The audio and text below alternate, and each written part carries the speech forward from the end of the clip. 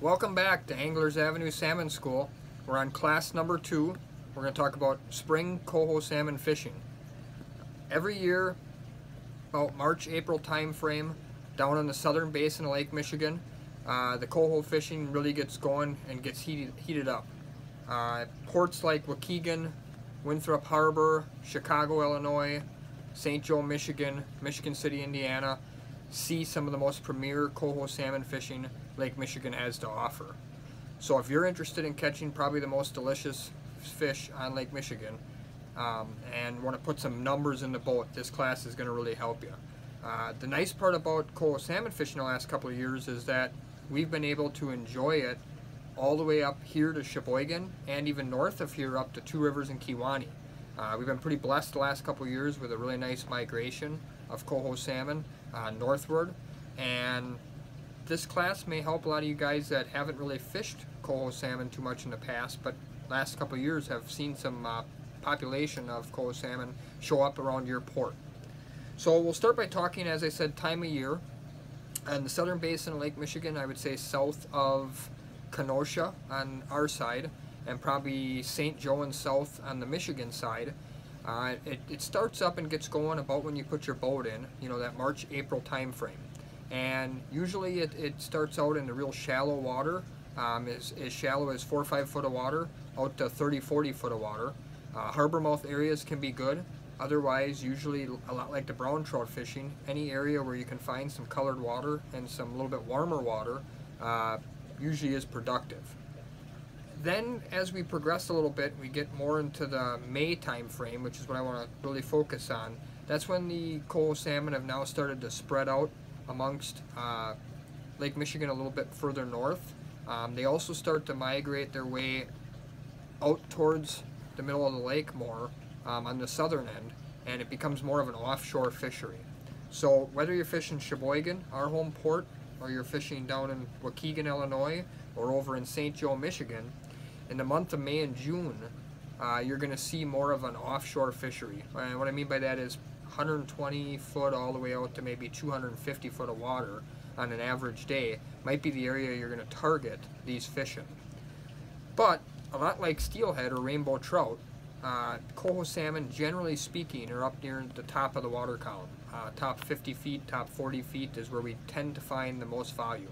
You definitely can catch coho salmon early in the year down 60, 80, 100 feet. I'm not saying you can't, but we generally target them in the top 30 foot for me, mostly. We'll start with the equipment. It's semi-similar to the brown trout fishing in that you don't need a lot of equipment, again, because we're fishing that top 30 feet or so of the water column. We go back to planer board setups are probably the most popular. We like to run a lot of planer boards, 4, 6, some of the charters might even run 8 or 10 planer board setups on any given day. Lead core is very popular. The guys all around Lake Michigan really like lead core on their planer boards. 1 colors, 2 colors, 3 colors, 5 colors, 10 colors. Any of that stuff can be good depending on where in the water column the cohos are. Leaning a little more heavy towards the 1, 2, and 3 colors seem to be real good for a lot of guys. One thing we do here that I don't think they do in a lot of ports is we really utilize that keel sinker again, that inline sinker. Same sort of setup as we use for brown trout, except now we don't use quite as light of tackle. Now we can or don't have to stick with the braid main line, but even if you do, you don't have to worry so much about that, you know, real thin fluorocarbon. You can go to 20-pound tests now on a lot of your stuff. Cohos don't seem to be very picky. If you find them, they seem to generally be active and interested in feeding. So you don't have to get too crazy on light line trying to talk them into biting. Usually if you can find them, you'll catch them. So with the planer boards, as I said, most guys on our side of the lake at least, and I think also on the Michigan side at this point, have reverted to inline planer boards, a lot like this OR12 offshore planer board. It gives you the ability to fish different levels of the water column. As I mentioned before, whether you're going to use a keel sinker or you're going to use lead core, you can fish, you know, maybe 25 or maybe 10 feet, all the way on down to 30 feet on one side of the boat with 3 or 4 planer boards out.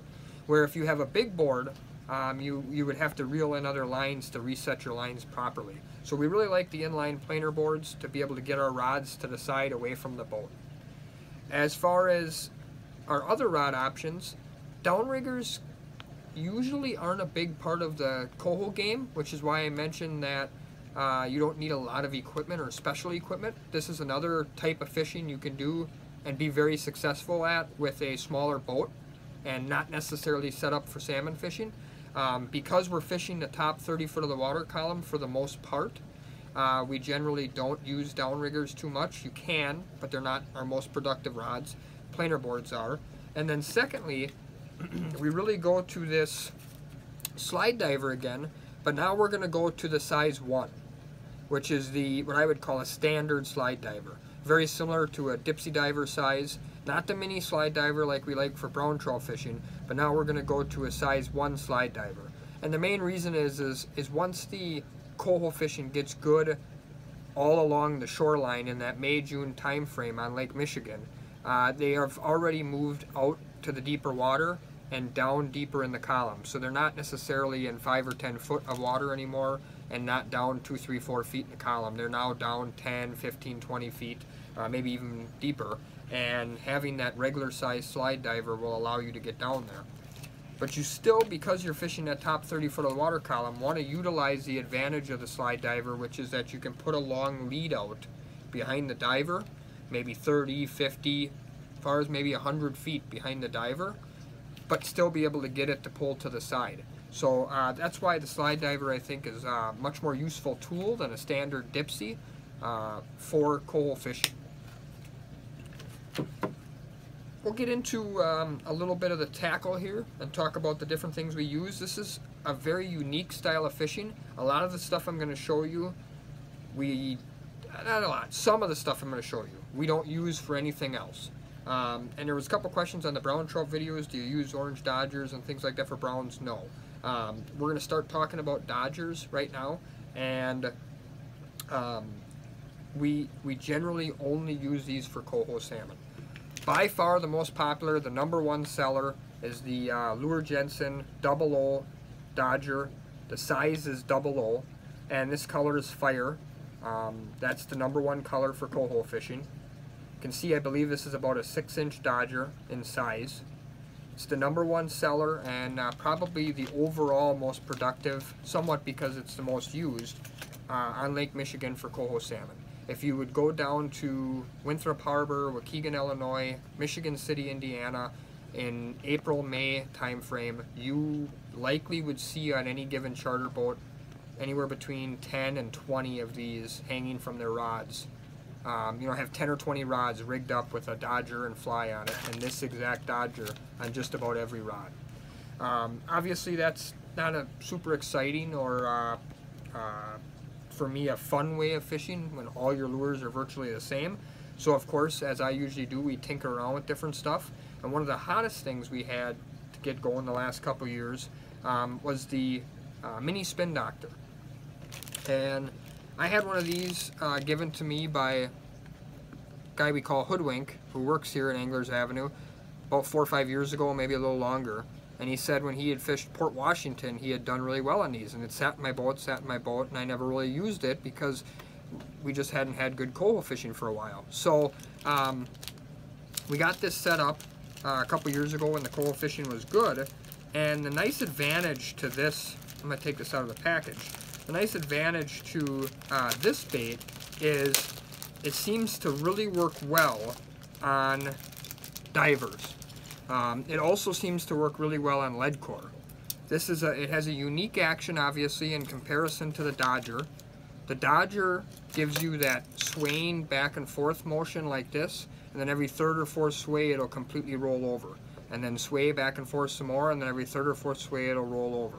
Where this is a rotating flasher, so it rotates in a complete 360 every time through the water.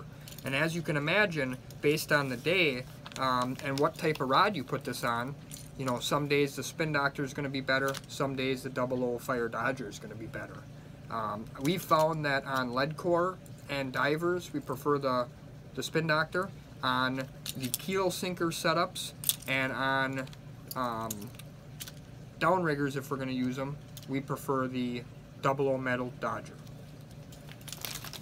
As far as colors go, you saw a lot of orange. This is an orange with flat orange tape. If you go on our website and check out the 6-inch baby Spin Doctors, not mini, I call them mini, I apologize, they're called baby Spin Doctors. If you go on our website, check out the 6-inch baby Spin Doctors, you're going to see that they have a lot of orange and red colors. They do make some of the same colors they do in the 8-inch, the white and greens and stuff. We've not had a lot of luck with those. Primarily it's been either an orange or a red blade, but then we've utilized different color tapes, like that one's a flat orange tape. There's some with gold tape that are pretty good. And then 2 years ago we came out with one that was my daughter Lily's favorite, which was this orange blade with the UV tape on both sides. And for me personally, and I know a lot of our customers, this has been the hottest one the last couple years. This is an Anglers Avenue exclusive. As far as I know, nobody else has this one. And it's been ungodly productive for us the last couple of seasons on the Coho salmon, just doing crazy good damage for that. So probably one you'd want to get along with a few of these orange flat, orange crush type baby Spin Doctors.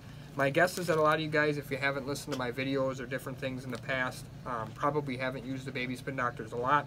You're going to want to get them in your program. They should probably be 20% or 30% of your rods are those baits.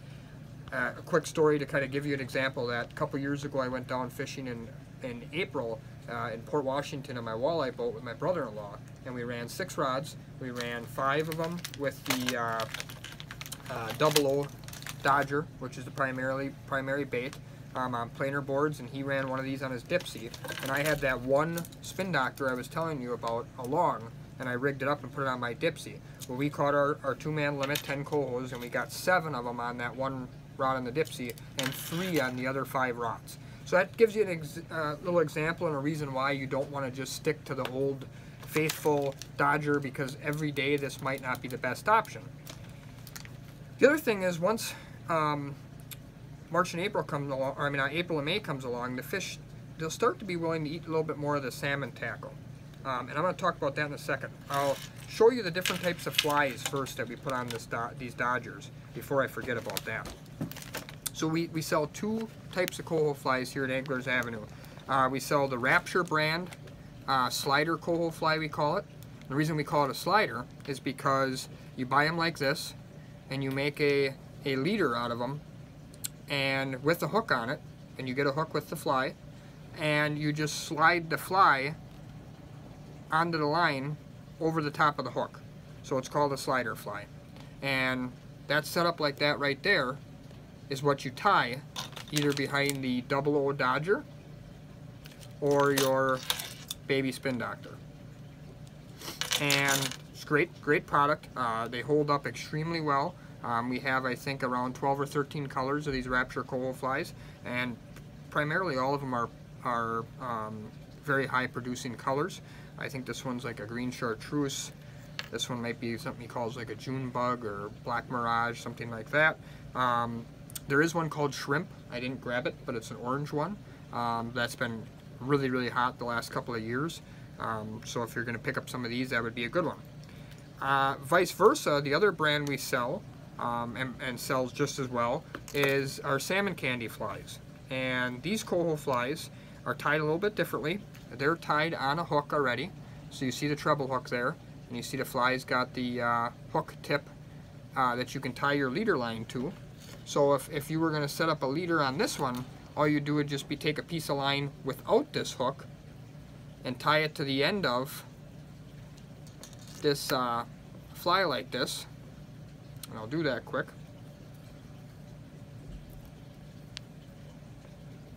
And you'd trim that off, and now you'd be able to, if I'm hiding this hook here because we wouldn't have that on there, now you'd have a leader set up that you could then attach to the back of the baby Spin Doctor or the back of a 00 Dodger.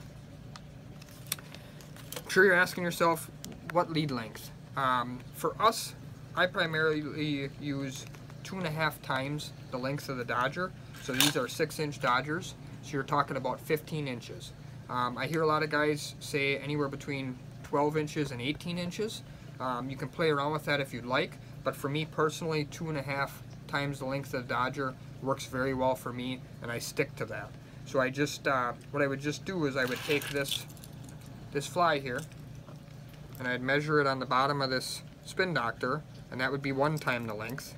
And I'd hold that with my finger, get it on the bottom again, that'd be 2 times the length. And I'd do that 1 more time till I got to the halfway point, and then at that point I would turn it over like that, create a loop, and there I would have my 2 times the length of the Dodger, or in this case, baby spin doctor. So I would have my lead set up there. Fly colors, as far as coho fishing goes, matters tremendously.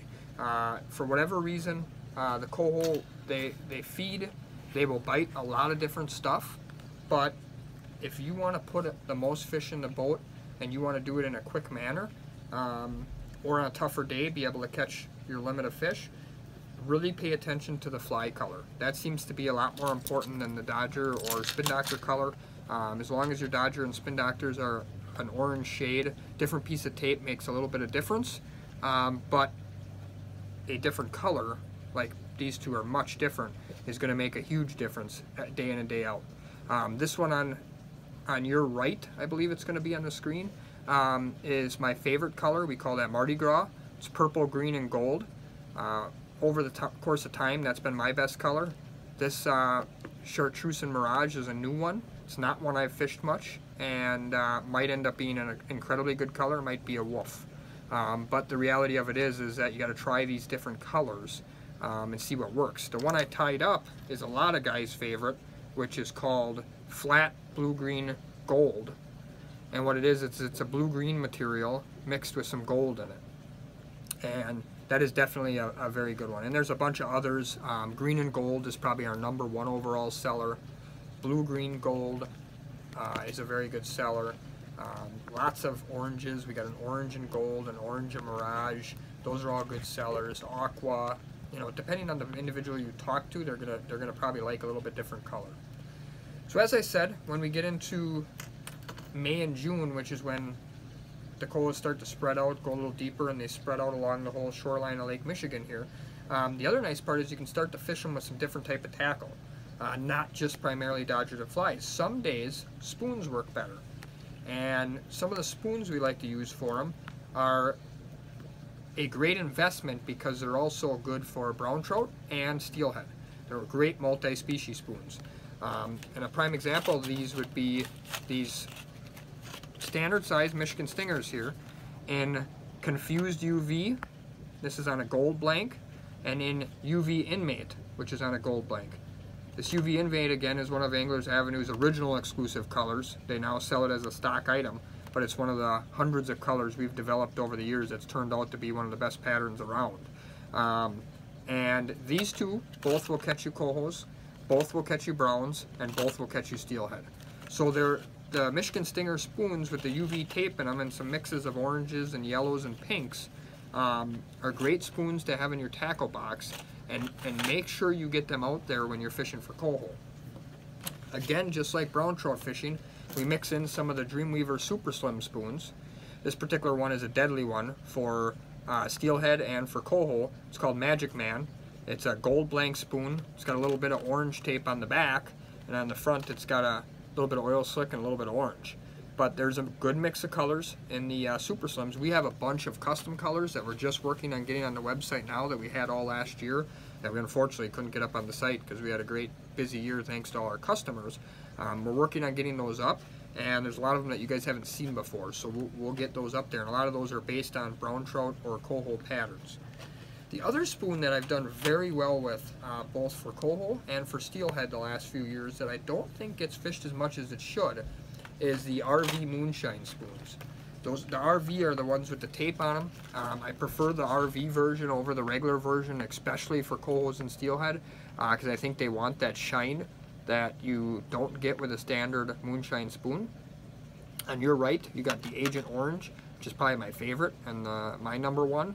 And then on the right, on your left, in my right hand here, you have the RV Craig's Flounder, which started as an angler's custom and now is a stock item. This is one of the deadliest spoons south of Kenosha on the Wisconsin-Illinois side of Lake Michigan. I know lots of charter captains that come up here and buy a pile of these because this thing just, you know, massacres coho salmon, and will definitely be a great steelhead spoon for you as well. So those are some spoons to keep in mind. There's some other orange type colors that Moonshine offers that would be great for you to look into. Don't forget about crankbaits, especially earlier in the season. If you get down south by that Waukegan, Winthrop, Kenosha, Racine area in that March-April time frame, and you're going to fish that shallow water coho salmon, we do really well on the shallow diving bay rats. Again, just like we did before with the brown trout, whether it's the S3 model or the short shallow model, you can see again here, orange tiger is a great color. There's some other patterns that work as well, but we stick to the oranges, the pinks, the greens, stuff like that. That's going to be good for coho. This is probably the #1 because it seems like they're really attracted to orange. You would run these behind a planer board just with no weight, no lead core necessarily, just as a flat line. This will dive 3 feet, and the short shallow will dive 5 feet on its own. Then the other bait that works really, really well that a lot of guys like as well is this Brad's Thin Fish. You can hear the rattles in it. It's a very loud bait. It's not one that I've used primarily. I don't think it's a real good bait for May, June time frame when Sheboygan gets cohos. I think it's really good in March and April. Early season coho action in shallow water. This is a bait that they seem like they can't resist. I know in St. Joe, Michigan, they do really well on this, Michigan City, Indiana, and down in Chicago. This is a very preferred bait for coho salmon.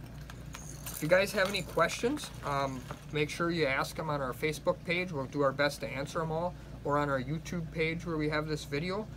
If you don't know, my name is Russell from Anglers Avenue, and our website is www.anglersavenueproshop.com.